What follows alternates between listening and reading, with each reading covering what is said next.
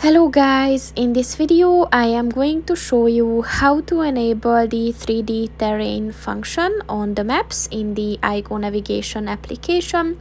But first I just want to mention, don't forget to subscribe to my channel, because at 10,000 subscribers I am going to show you my whole YouTube revenue statistics and growth strategy, as well as how to make money online. Let's jump into it.